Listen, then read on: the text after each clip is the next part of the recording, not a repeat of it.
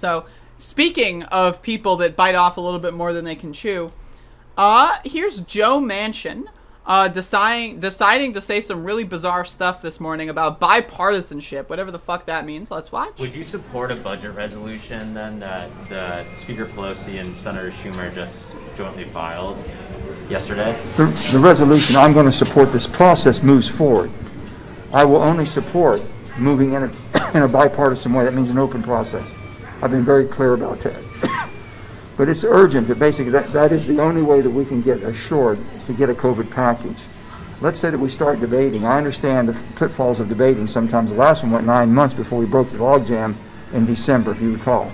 Okay? We don't want this to go, we can't afford. So we'll go down this and have things in place, but it's going to be a bipartisan input. That's what we're committed to. Would you support a budget resolution? So yeah, this is the problem with Joe Manchin. I mean, we all know that Joe Manchin's a fucking son of a bitch.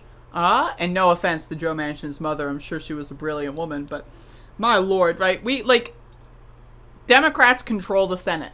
Like, I don't what? Bipartisan? By what? What does that mean?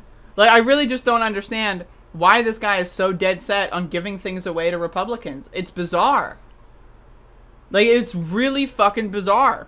And again, Republicans are the party of white supremacy. It's a cult of religiosity linked to the idea that white, cis, heterosexual people are above all the greatest people in the world, right? That is the whole entire purpose of their party, and I think that they should be designated a terrorist organization for what they've done after and before in the events leading up to the January 6th terror attack, right?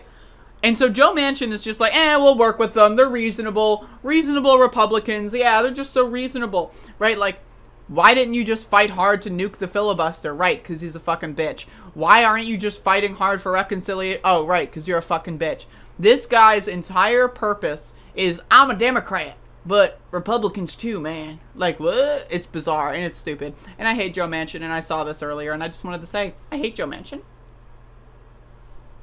So, fuck him.